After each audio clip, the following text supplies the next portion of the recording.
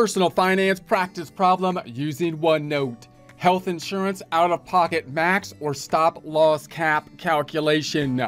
Prepare to get financially fit by practicing personal finance. You're not required, but if you have access to OneNote, would like to follow along, we're in the icon on the left-hand side, Practice Problems tab in the 9030 Health Insurance Out-of-Pocket Max or Stop Loss Cap tab. Also, take a look at the Immersive Reader tool. Practice problems typically in the text area too with the same name, same number, but with transcripts that can be translated into multiple languages, either listened to or read in them. Information's on the left-hand side. We're imagining we have a health insurance policy, a claim on the health insurance policy. We're trying to think about a calculation on how much we would be paying out of pocket after having considered the insurance contribution, the insurance company contribution. Noting the new item down below, which is going to be this out-of-pocket maximum or the max out-of-pocket. So let's look at our terms again.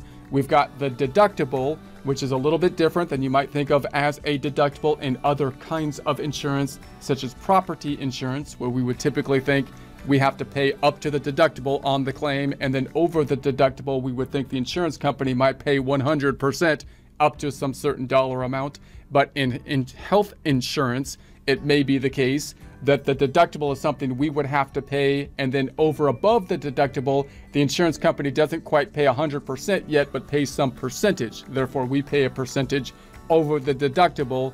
And then you might have another basically cap, which would be that out-of-pocket maximum or cap that then over that point, the insurance company might pay then the 100%, which is a nice number to know, because that might be the number that we want to kind of self-insure towards to see if we can have enough money in savings to cover an emergency, for example, if you had like a catastrophe for medical conditions. Okay, let's see how this calculation might work.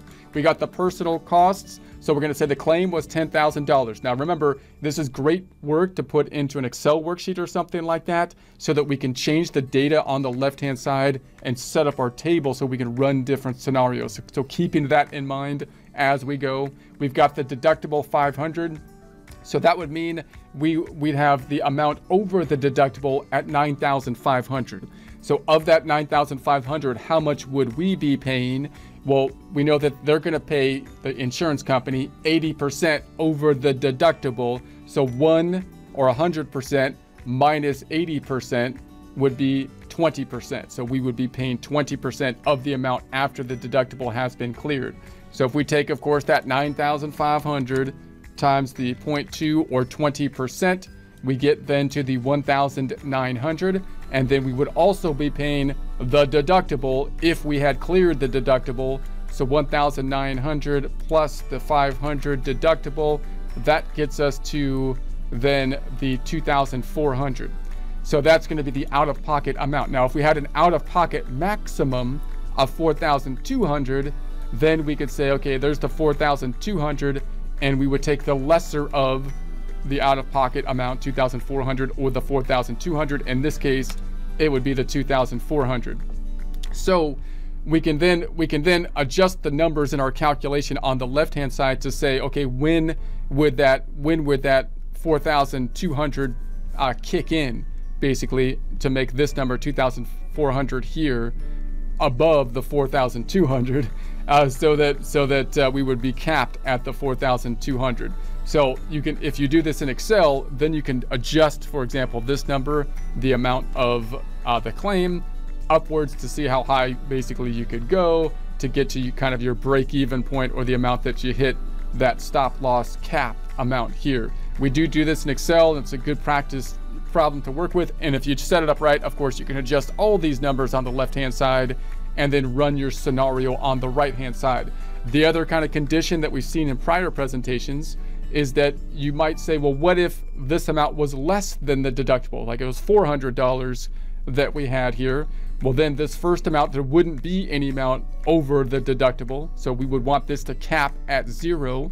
We can use a logic function to do that in Excel. So if you want to practice that in Excel, great little tool to practice that. And then when we have this 500 down here that we're going to be paying out of pocket, if that number was less than 500, then we would be only paying up to that amount, the whatever the amount was. So we would be taking the lesser of these two numbers, the 500 or the 10,000, which we can use a min function for. And this calculation down here, the personable costs, would be either the 2,400, the amount that would be the out-of-pocket before the cap, or the cap.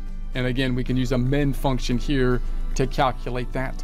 And if you work that in Excel, then you can adjust these numbers on the left-hand side, especially this 10,000, for example, and get the point at which it would hit the cap, for example, and do calculations such as that. So these are great little problems to put in Excel and practice some very common tools and functions that aren't just the sum function, like logic test functions and min functions.